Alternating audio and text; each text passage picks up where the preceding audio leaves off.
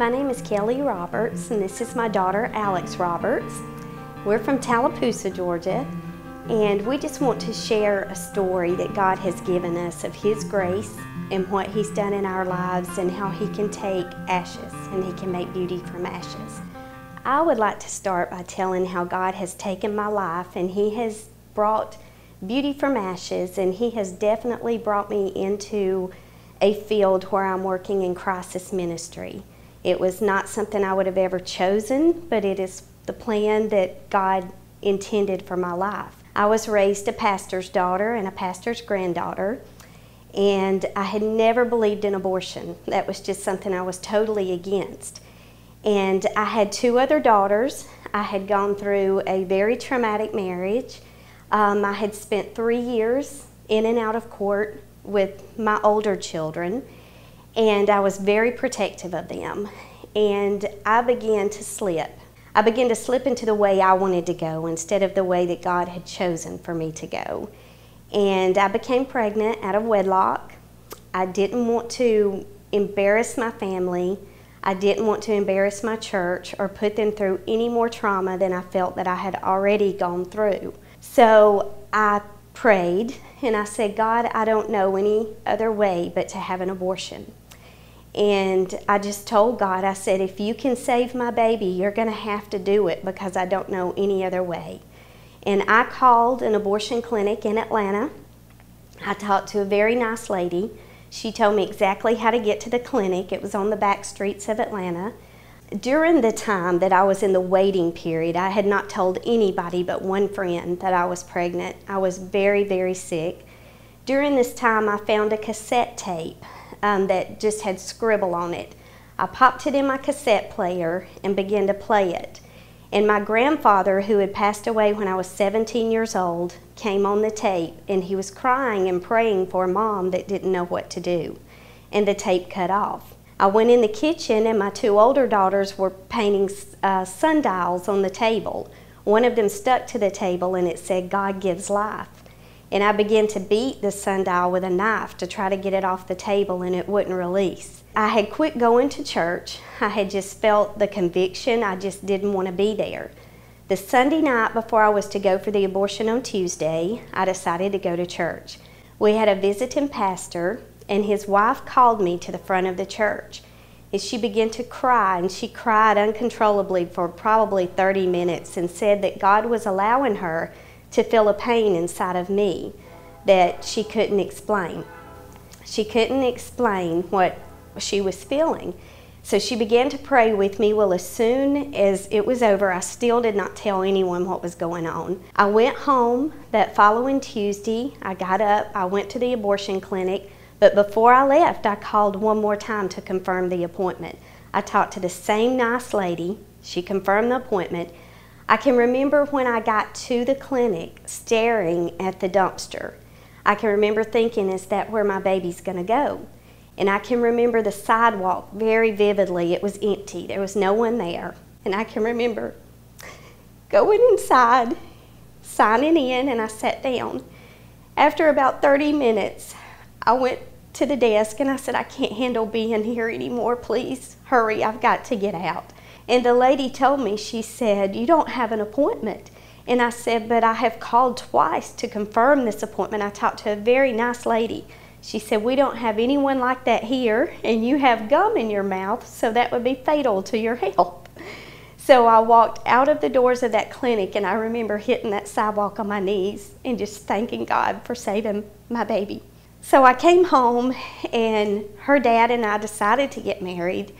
We ended up going through many years of what I would call torture in a marriage, but God was gracious, and we did end up getting a divorce, and her dad is doing good now, and I'm doing good. God is putting all of our lives back together, and most of all, I have a daughter that is just beautiful. She's precious. I would take nothing for her.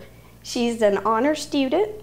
She is about to start college next year, and she has just been a blessing in my life. And the lady who prayed for me at church, she told me, she said, your daughter will be your Savior one day. And I did not understand what she was talking about.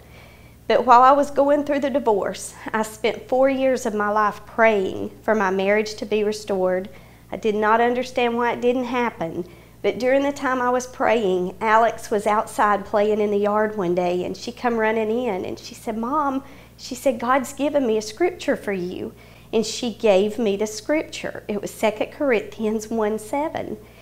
And I didn't read it immediately. She went back outside to play. She come running in. She said, Mom, did you read the scripture God gave you?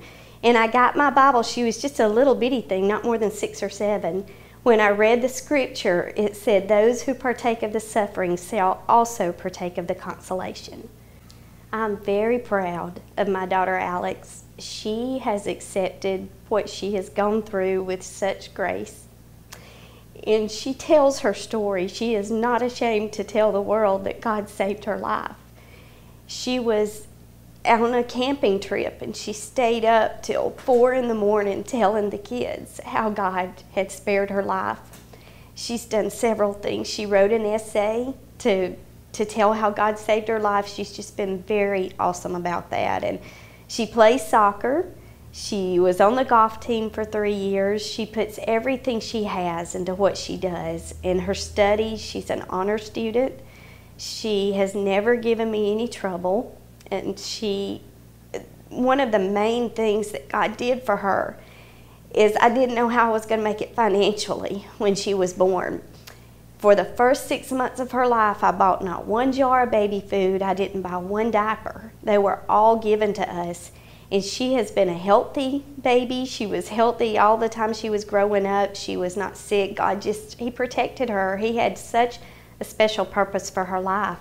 And I feel that that's the way it is for all babies. I feel like God has a purpose for every one of them. And she's just such a blessing to me. And I want to share that with people who are even contemplating abortion, that this is God's creation. I didn't really know that whole story, until I was about 11 years old when Mama told me about it. And she told me one night, and it was kind of late, and we got to talking about it, and she decided to tell me. And at that time, being young, it's one of those things that you don't really think about. You're just kind of like, oh, okay, it happens, and you just ignore it. I'd always heard like abortion's a bad thing and everything, and you don't think about it until you find out, hey, that was going to be me. And then I kind of just ignored it for a while until I got to high school. About 14 is how old I was. And then I started to think about it. I was like, I could have not been here. I could have never had a life, never been able to do any of this that I've been able to do. And it really made me think about my life and everyone else's around me, and how everyone should be saved and learn about God and what He could do for us and everything like that. And it kind of made me change my perspective on life. I would complain about stuff all the time, be a typical kid, of course, teenager. But it made me really start to enjoy little things and live the way God would want me to, and just become a better person in Him and everything like that. And it was easier to start telling other kids my story, too. I got to help one of my friends realize that it's not okay, abortion's not a good thing. Like my mom said, the story of us sitting around a campfire until 4 o'clock in the morning talking about it, learning about God, and me being able to tell her kind of more about it. And in my essay that I had to write an essay about my reflection on my high school career.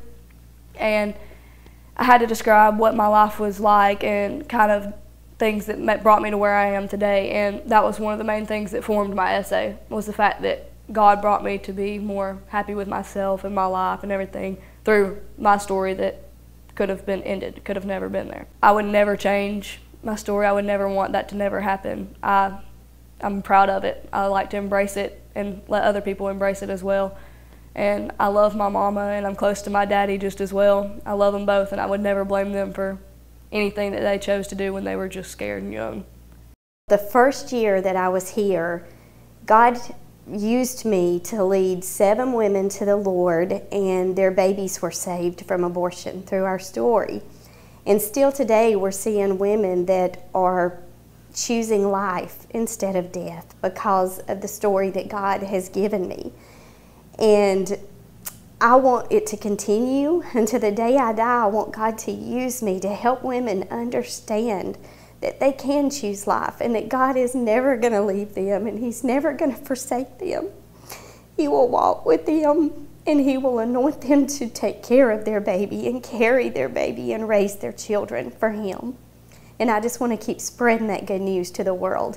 And when you look at her beautiful face and then you think about the child that they're carrying, I want them to understand that they can have that same grace that I had.